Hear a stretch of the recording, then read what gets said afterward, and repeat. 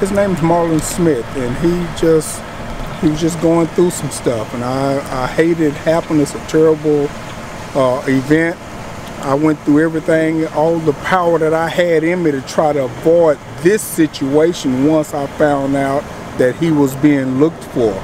However, one of his other cousins picked him up and brought him over to his granny's house before I could get hold to him, because I was going to get him and bring him up to Jack Evans and just turn himself in, because I didn't want this to happen.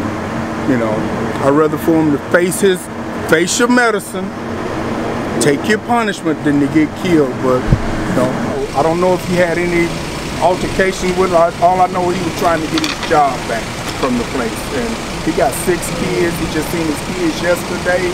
He was in a good mood, and I don't know. Thank you, sir.